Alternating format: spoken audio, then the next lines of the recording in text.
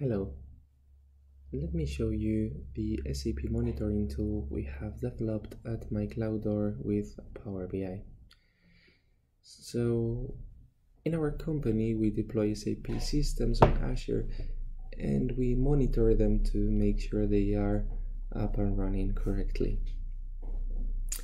So this first tab shows an overview of every system and environment we've deployed for this particular customer. So this table shows some information, basic information such as the system environment, or whether the system itself is active or not, how many users are logged, and so on. Since this table shows a good amount of information, we included two filters so that we could navigate to a specific system or specific environment.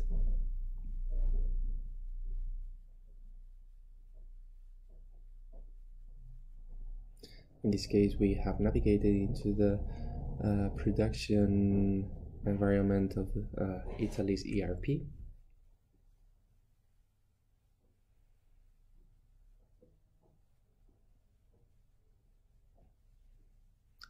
Or we can also select the production environment and see how they are performing.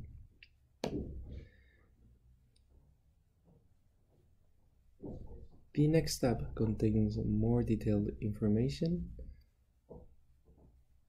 So the idea with this specific tab is to navigate to the system we want to focus on. Let's say go to ERP Italy production again, and the whole report dynamically adapts to what we have filtered for.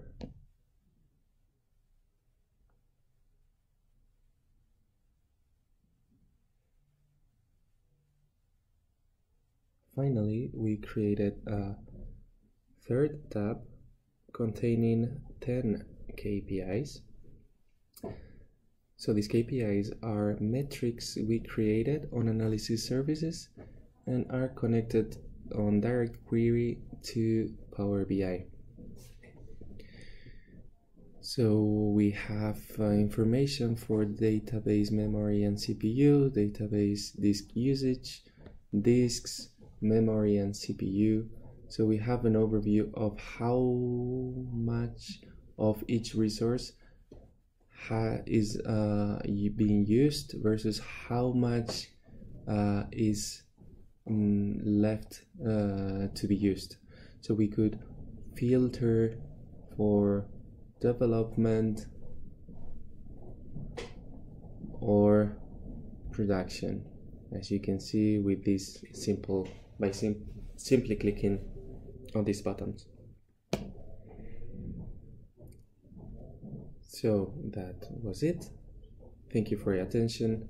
Have a nice day.